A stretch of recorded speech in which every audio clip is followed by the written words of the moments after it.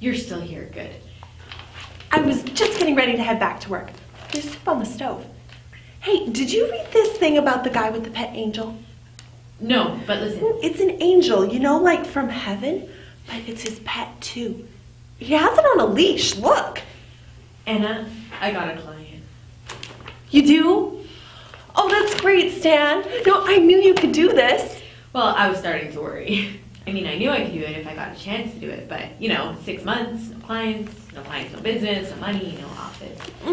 Poo to that talk, Mr. Glum. You are gonna make $1 million and be the best life boss in the whole world. Life coach. The best one ever. So, what's he like? Your client, who is he? She's a she, and she's a real bag of snakes.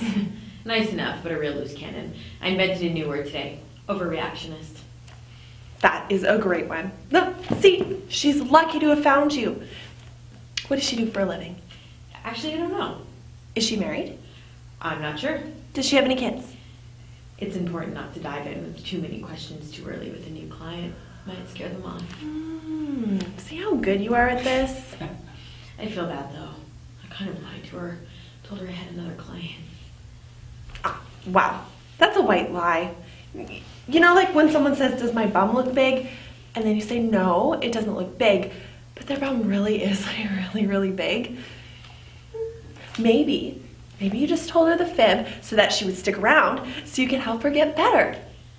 You're great. Maybe you should be the life coach. Oh, no. I can't even find my curling iron. I gotta head back to work. I will see you later, okay? Okay. Hey, do you have any money? I spent my last cash buying coffee for my client. You big wheel. Yeah, there's $10 in the gorilla. I love you. Love you.